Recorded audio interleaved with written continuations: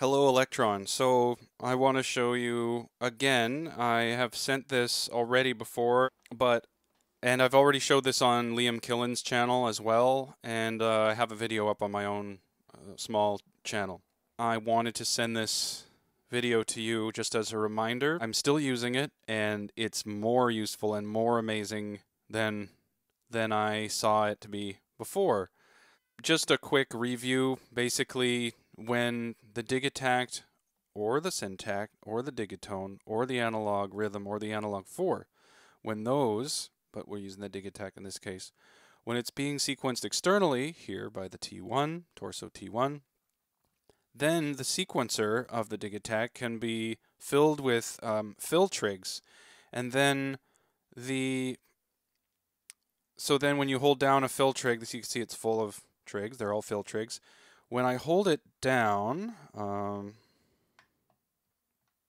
so let's just listen to the kick. All right, so this one's a fill trig and nothing's on it, and we've activated track 1, which is the kick. When we hold it down, let's go into the bass filter and high pass it. Now let's lock some, everything's normal, right? Put some delay on there, a little bit of reverb, a little bit of sample rate reduction, and affect the attack on the amp. Okay, cool, but then when we let it go, it goes back. Now, from what I understand, some people,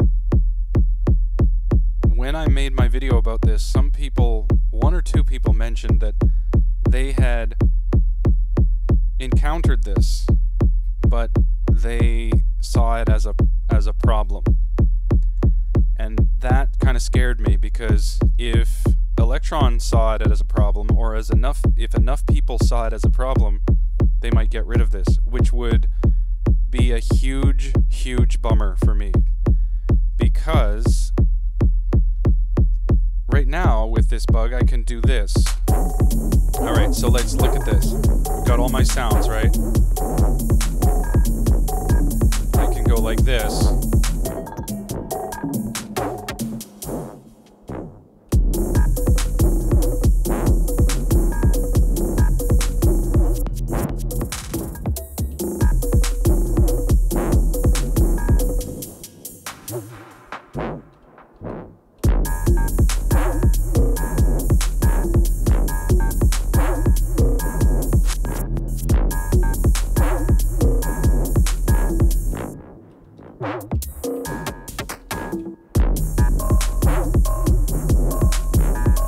Right, so those are scenes. I don't care whatever you call it, those are scenes. With these, I guess because they're fill trigs, they're not being activated at all times. Like, you've only got one activated when you hold it down, and then it's sort of acting like a fill trig, but you're not pressing the fill button, you're pressing the sequencer step, and it just brings them all to life. So that I guess they aren't being recognized as traditional parameter locks. So if the limit says like a 70 or something, however much the limit is for the entire pattern, that becomes it. Well, actually, I haven't tested the limit for locks in a particular, or maybe I have, I can't remember. But at any rate, if there is a limit, it's going to be the limit that is for an entire pattern, for a single scene. So that means instead of, and that's at the worst case scenario, when you hold one scene, you have only like whatever 70 or something. So for, as you saw here, for performance, it works incredibly well. And then just to show off here, so my favorite way of using this is, so I've got actually let's use the track 6, which has the percussion, as an example. So right now, the pattern of this percussion is being dictated by 2 LFOs. One of them is the sample tuning on hold mode, and the other one is sample length. So an LFO is on even speeds. They're both on 48, with a multiplier of 16 for the sample length and 16 also for the tuning. Those that's controlling this repeating locked-in pattern.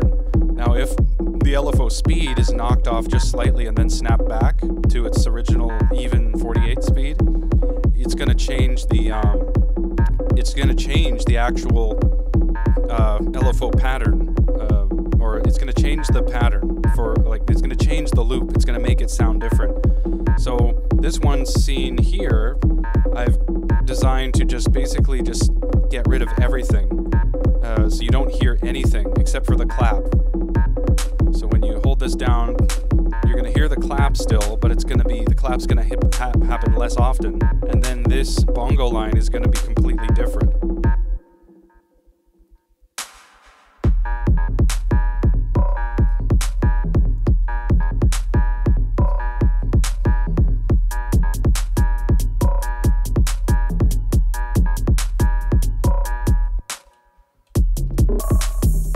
Every time I press it, it knocks it into a different, and you can do that with any of the tracks. I think, like, for this, I like to have, see how I've got this kind of, like, on track 2, there's this, like, synth that's opening up and closing based on LFOs. But if I hold this down and let it go, now it's different. So it's different every time I go into a little breakdown, and this is incredibly useful for bass music where there's these little breakdowns and drops.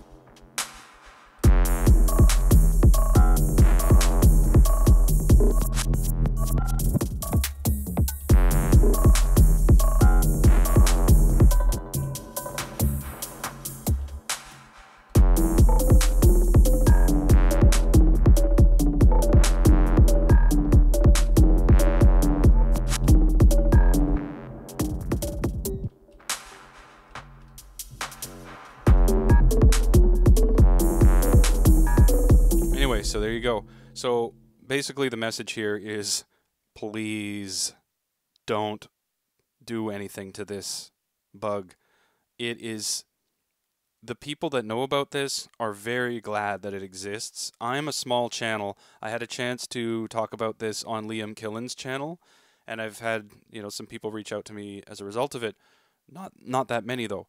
And so, like, if I was this massive channel, like if I was Ricky Teens and I started to, I actually sent this to Ricky, but he didn't, you know, do anything about it. But if he made a video of this, then the community would, obviously, more people would know about it.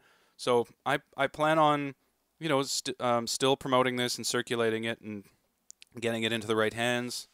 But and making my own, like, I made my own video a couple years ago, but I'm gonna make another one that's shorter and a lot more, like, impactful. It doesn't, I was kind of rambling a lot. It took a long time.